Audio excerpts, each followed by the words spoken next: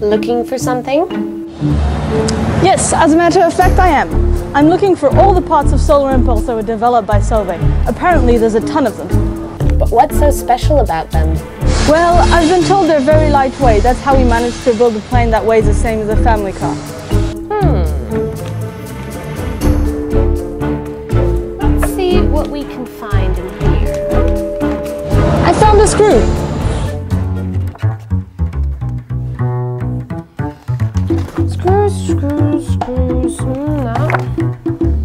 Screws. Ah, here it is. The screws were manufactured using high-strength, lightweight composite materials. This is also the case of other parts in aircraft, like the fastenings and the pneumatic cylinders, to lower and raise the landing gear, which are the first plastic cylinders in the history of aviation. And what are you doing now? Take a look at the plane's fuselage. The spars are made of carbon fiber tubes built with a B-net structure instead of solid carbon.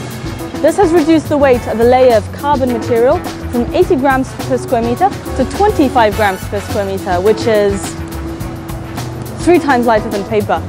And to make them light but strong, they were reinforced using a polymer developed by Solvay, sandwiched between 2 layers of carbon fiber film.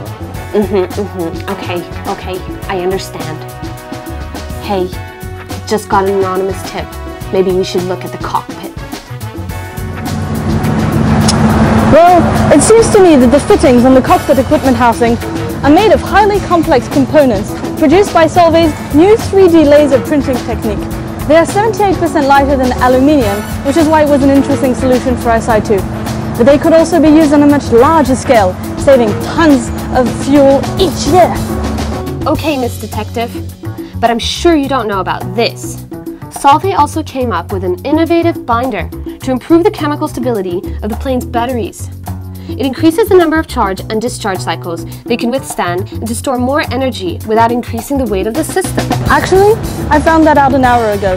I also discovered that Solvay added a lubricant to SI2's motors to decrease the friction that takes place inside. Their efficiency has thus soared to 97% compared to 30% for normal thermal motors.